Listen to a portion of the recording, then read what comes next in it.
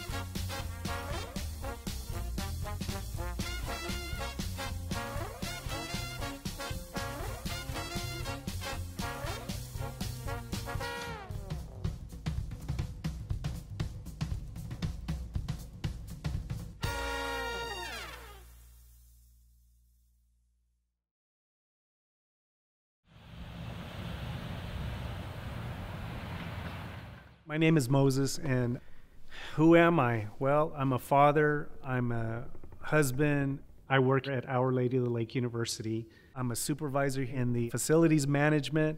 I'm also a lecturer, I'm a presenter, I have many hats that I wear, including the Tando hat, which is the Zoot Suiter hat. So, but I love doing what I'm doing, and I just want to share a lot of that with everyone out there and so forth. What does the Zoot Suit mean to me? To me, it represents culture. To me, it represents my heritage. This is who I am. This is my culture, my identity. It's part of my legacy.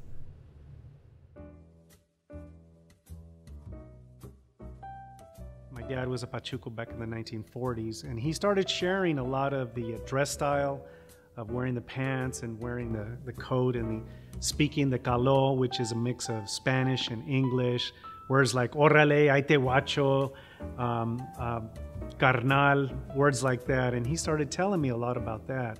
It was really when I was in high school, just after doing West Side Story, that the drama teacher and another couple of friends within the drama department was telling me they're having this play, they're having this thing called Zoot Suit. So the auditions were being held at a Mexican restaurant in Southern California in the Fullerton, Anaheim area. And they were telling me about Phyllis Estrella. She's the owner of El Pachuco Zoot Suits, and she was looking for models. And during that time, they explained to me more about the Zoot Suits, that they were going to be modeling them in nightclubs and car shows and so forth. And she took me on from there when I was 15 years old.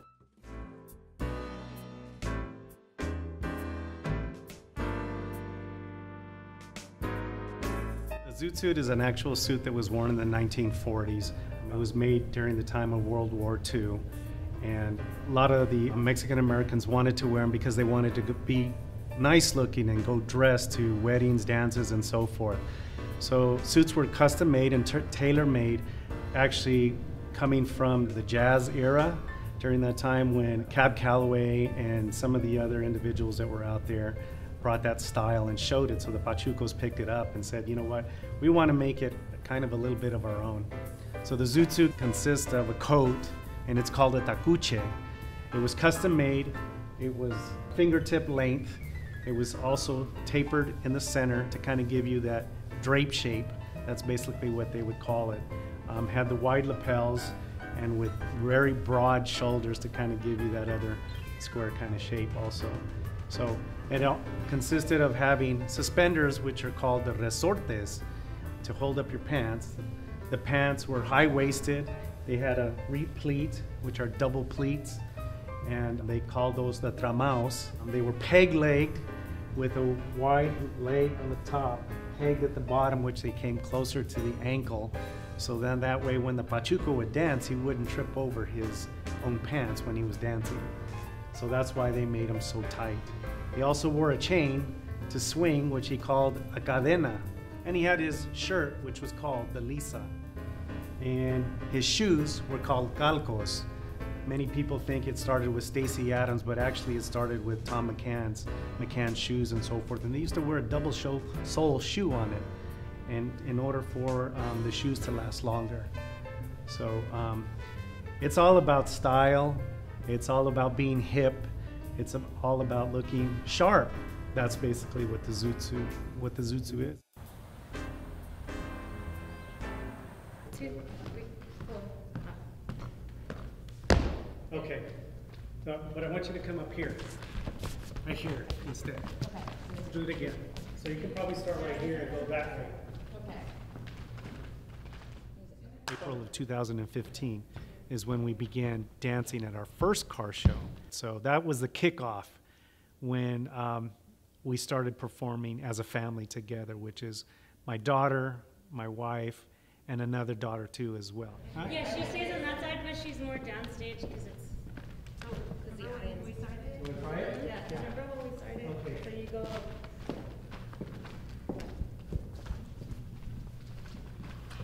Dancing with your family, it's something that not everyone gets to do. So it's really refreshing to share with my friends, like, hey, me and my family are gonna do this dance together. You wanna come see? And they're like, what does that mean? Like, normally you hear it like for quinceañeras or something, like a wedding or something like that. But what we do is a little bit different.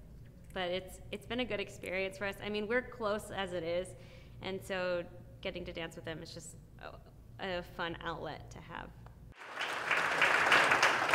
For those of you who know me, because I work here, if you notice my uniform, I have the replete, the double pleats. It doesn't go away. It's there. The pachuco style is in my blood. It was in my dad, and it bit me during this time, and from there on, I just loved it. Some of the events that we have gone to as the guest speakers or guest entertainment have been many cultural events around San Antonio to display the Pachuco culture. And those cultural events are kind of like the launching pad that people can come and actually see it, because it creates this huge dialogue amongst a lot of the people that were out there that we come across. And they start remembering, oh yeah, I used to wear the hat, I used to wear the chain, I used to wear the pants and the shoes. And so we do it through dance, we do it through speaking and talk about the Zoot suit, talk about the history, talk about my father being a Pachuco, talk about myself being a Pachuco, and some presentation with pictures and actual clothing. And we even had a fashion show too at Our Lady of the Lake. And people just love it. They embrace it, they see it, they recognize it, and take a lot of pictures too. He's very knowledgeable in what the Zoot suit stands for, you know, and what it meant back in the day to wear one, you know, how much people paid, you know, the price of having to wear one with the Zoot suit riots and all that. He just influences me to keep doing what I do and be in a positive way también, because, you know, the suit means a lot to me. It's my lifestyle. It's not a costume. It's not something I wear just for quinceañera or something like that. And that's how I related with him, is that he looks at it the same way as a lifestyle. And from there, we just, you know, we clicked. And he's definitely a big influence on my life.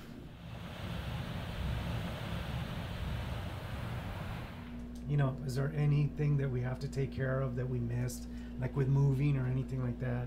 Do you know of anything? Do my coworkers know about my background doing the Pachuco and the Zoot suit culture? Some of them do know, some of them don't.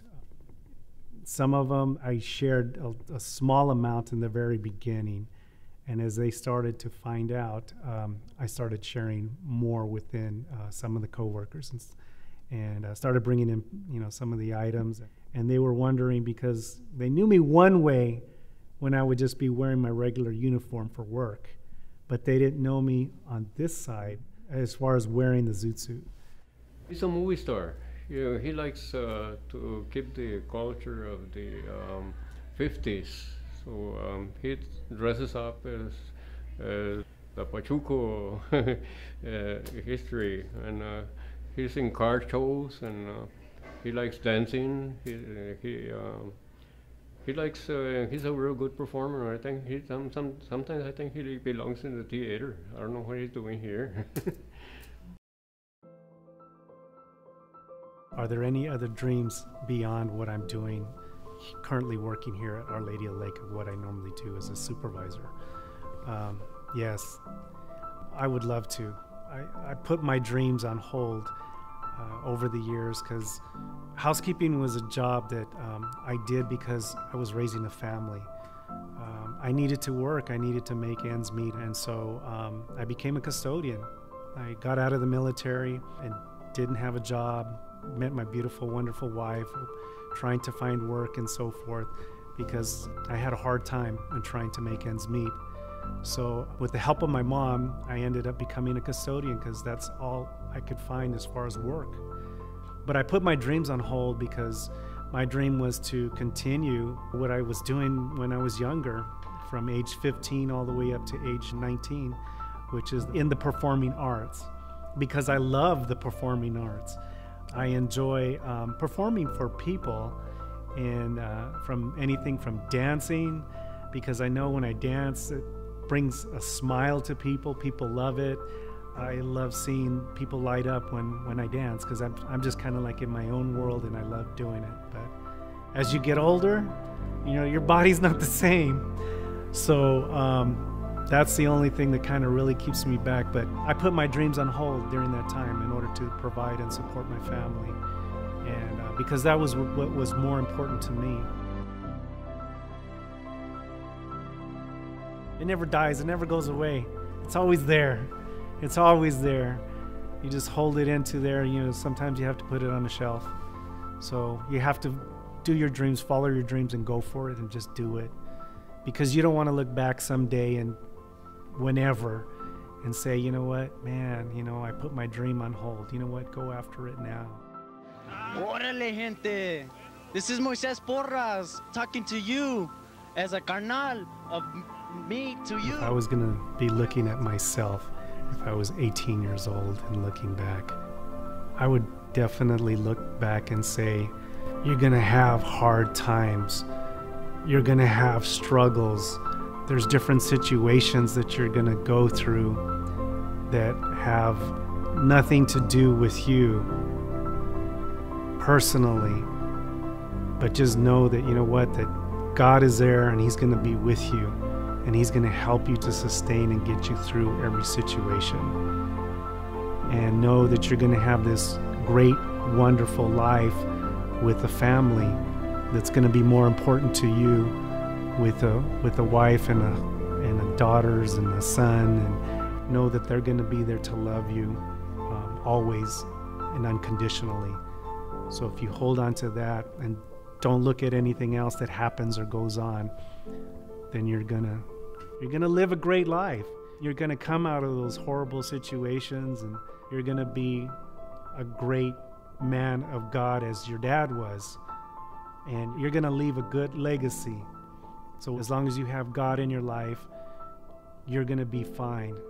That's what I would tell that 18-year-old Moses.